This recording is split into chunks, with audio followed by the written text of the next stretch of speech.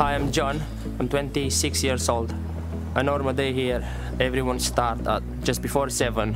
We'll bring the horses from the field in first. We hay the horses like a little snack. And then I'll check what horses need to swim. Usually it's between 8 and 10 every single day. I will start swimming.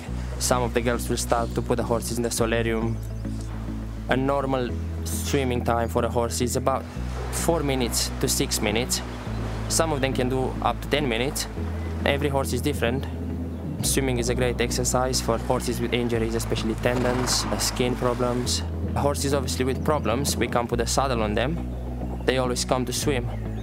A horse swimming in the pool for 5 minutes is the same exercise as the horse cantering on the gallop, but there's no impact to the ground, so you can keep the horse safe.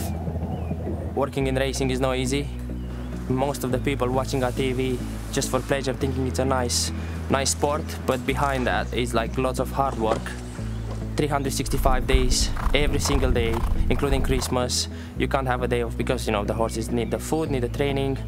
I get very attached of my horses, especially the one I look after them, and it's a very good feeling. You love them so much.